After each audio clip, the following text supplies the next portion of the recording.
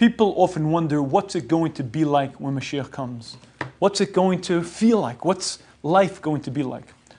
The Rambam clearly explains to us that very little changes. Says the Rambam, Olam kiminhaga noheg.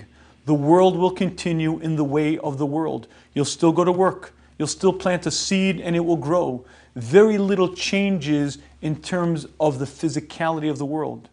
The one thing that does change is Molei Haaretz Deya Hashem.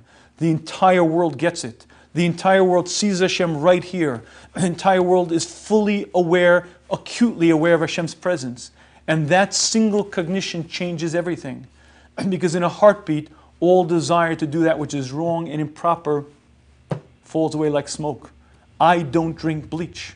I wouldn't drink bleach if you paid me $100. If you paid me $1,000 to drink 1 gallon of Clorox, you won't catch me doing it. Why not? Because it's foolish, it's stupid, it damages me.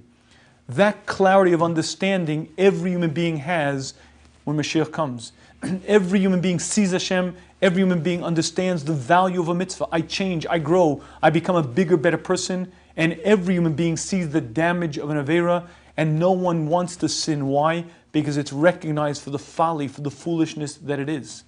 And that single cognition changes everything. Every human being alive lives a life of meaning, of purpose. Every human being grows. Every human being desires acutely to be close to our Creator, to be close to Hashem. And leading a life of purpose and meaning, the human being grows and accomplishes, and it fills the person with such joy and happiness. Tremendous simchas achayim, tremendous satisfaction. A Jew and Gentile alike feels a tremendous joy and happiness. The world sings out. Why? Because every human being gets it, every human being understands why they're here, and every human being reaches for lofty heights, and there's a sense of balance, of happiness, and the human being sees the world for what it is. In the times of Mashiach, we'll be able to see the beauty of creation. We'll be able to look at a sunrise and say it's magnificent. We'll be able to look at a blade of grass and be astonished by it. We'll be able to smell the various aromas, see the sights, taste the tastes of this world, because there's a joy, a happiness, and then the human being is leading a life as he should.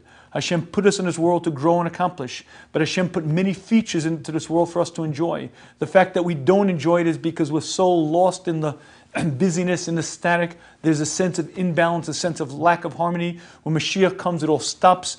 We see Hashem, we grow, we accomplish, we reach our purpose in creation, we enjoy life profoundly and acutely, but more than anything, we see Hashem, we grow, we reach our purpose in creation.